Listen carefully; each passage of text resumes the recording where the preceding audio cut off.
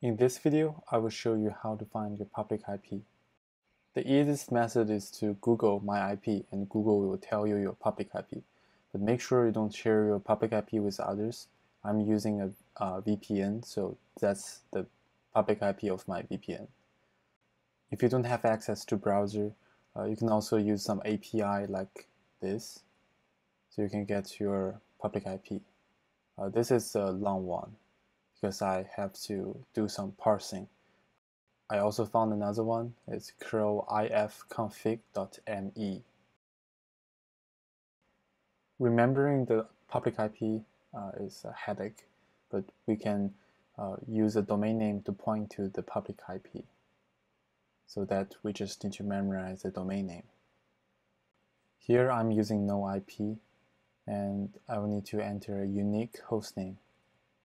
Before adding the hostname, we will verify that this hostname isn't occupied.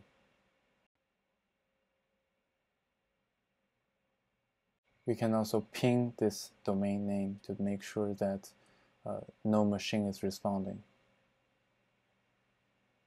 Now let's add the hostname.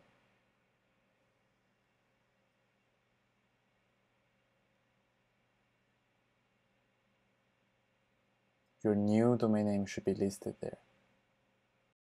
You will need to wait a while for the domain name to take effect. Let's verify this domain name. We actually find this public IP. And if we ping this domain name, we also get some response. Now you set up no IP and you can access your public IP with a domain name. There's something else that you need to be aware of. The first one is that free host names expire every 30 days. So if you're not paying, you will need to update your IP every 30 days. The next one is you see there's a warning here. If you click dynamic DNS is not configured, that's because we need to configure the DDNS.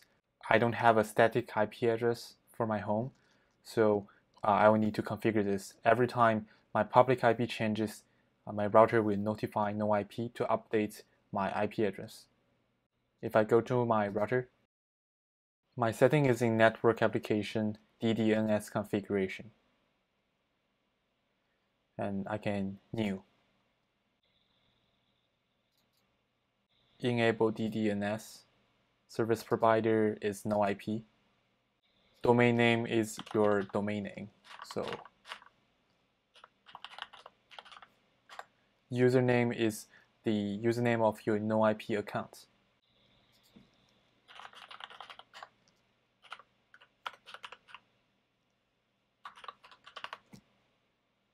And apply. Then let's refresh. The warning is gone.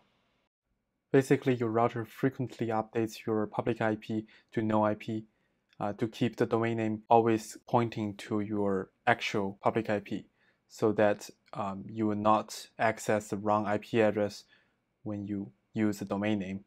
No IP also has a YouTube channel. If you want to learn more details, you can watch their videos. I will leave a link in the description.